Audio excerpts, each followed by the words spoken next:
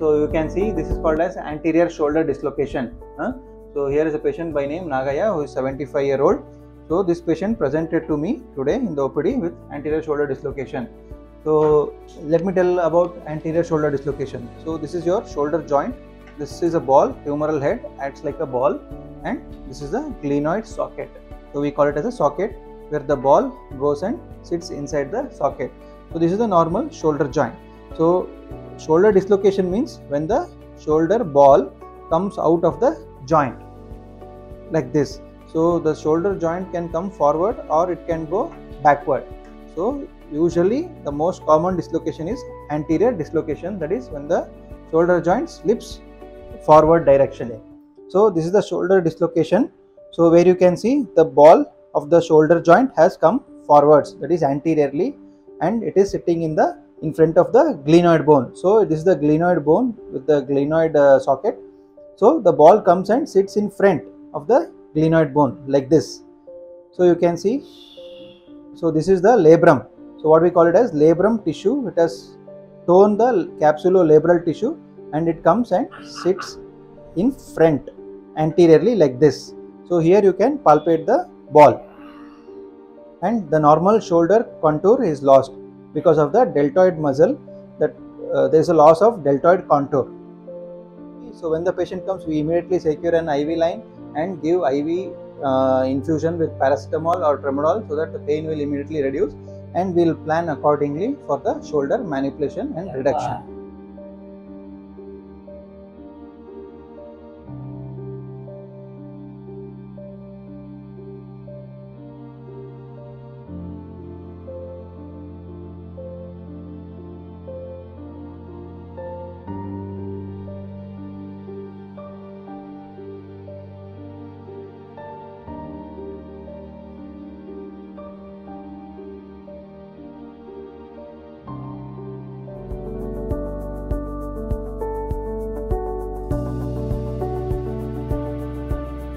Now you can see once the shoulder is dislocated back into the joint, the patient is comfortable. No Vijay man rahe?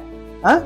See, almost he was screaming with pain, and now the patient is absolutely pain free.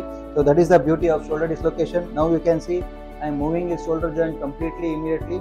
So I have to take one precaution, I should not abduct and externate too much so that to prevent redislocation. So we have to internate and keep in the adducted position. Now you can see the shoulder contour is maintained. Earlier I was able to press and there was a depression. See, now you can feel the deltoid contour, it has regained. Now you can see the swelling which was here anteriorly to the shoulder has reduced and it is free.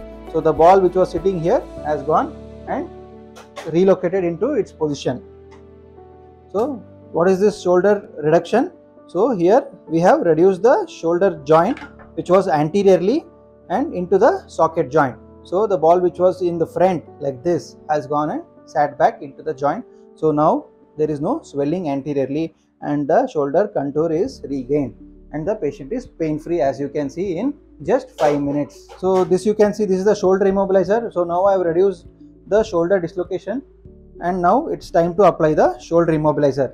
So it comes with the wrist strap, the abdominal strap and the arm strap. So here you can see shoulder immobilizer has 3 components: the arm strap, the wrist strap and the abdominal strap. So now I will show you how to apply a shoulder immobilizer after your shoulder dislocation reduction. So this is the wrist strap. So this is the arm strap. So now you can see the patient is comfortably sitting.